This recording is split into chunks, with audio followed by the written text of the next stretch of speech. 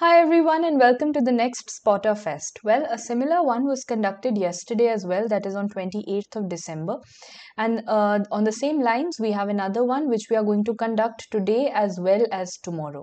So what is in this Spotter Fest that we are having? It's a 7 to 11 p.m. series, means at 5 timestamps of 7, 8, 9, 10 and 11, I'll be posting one video of a spotter image on each of these timestamps of 2 to 3 minutes each. So 5 spotters per day or 5 images per day is what we are targeting.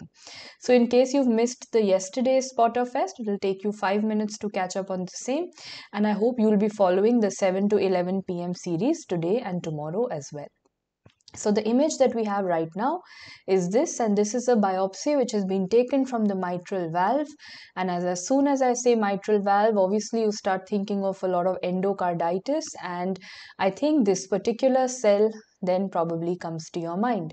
So when we are talking about this cell, if I can draw this cell again, there's a cell, there's a nucleus inside it, and that nucleus has a chromatin that looks like a caterpillar.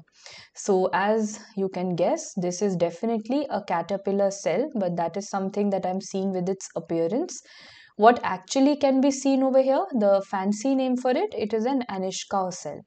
And caterpillar cell or Anishkaw cells are seen in which bodies? They are seen in Aschoff bodies, means I'm talking about a case of rheumatic endocarditis or rheumatic heart disease. Now the catch point over here is that this is just one view of the cell, that is why it's looking like a caterpillar and I'm calling it a caterpillar cell. If this cell is divided in a transverse section, if I look at this cell in a transverse section, it would start looking like this. It will look like the same cell with the same nucleus, but the chromatin will now look like this, exactly what has been shown over here. So now this appearance is not looking like a caterpillar, this is looking like an owl eye appearance.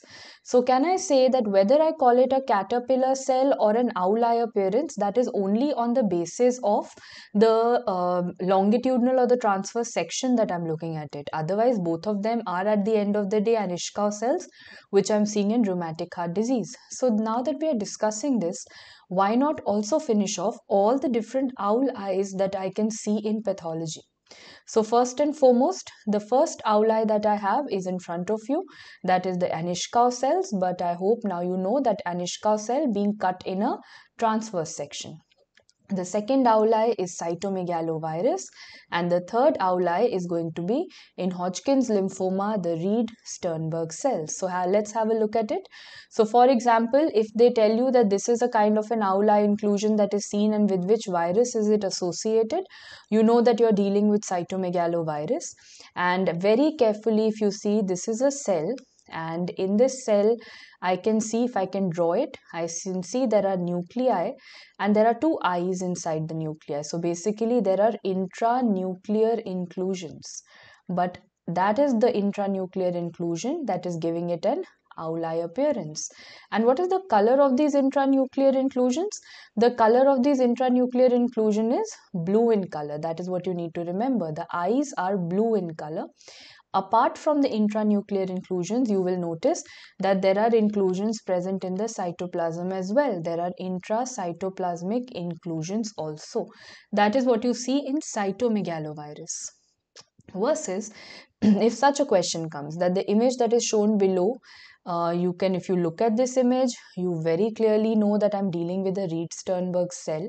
So here also I have a cell, we have these mirror image nuclei, but the color of the inclusions this time is pink. So this is also an owl eye inclusion. However, the color of the eyes over here is pink, and that is how you differentiate the owl eye of a Reed-Sternberg cell from the owl eye of a cytomegalovirus. Remember, in cytomegalovirus, the color of the eyes is blue, whereas in Reed-Sternberg cell, the color of the eyes is pink. Well, solving this question. So you know that this image is a Reed-Sternberg cell. They've asked you what is the origin of a Reed-Sternberg cell, or indirectly they've asked you what is the origin of Hodgkin's lymphoma.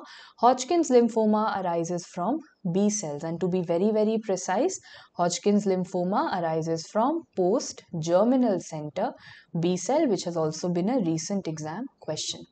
Well, with which we finished the spotter, the 7 p.m. spotter, and now we'll be meeting exactly in 1 hour where I'll be taking up the next spotter image, and similarly we'll be continuing till 11 p.m. So the 7 to 11 series, I hope you'll be following up the same.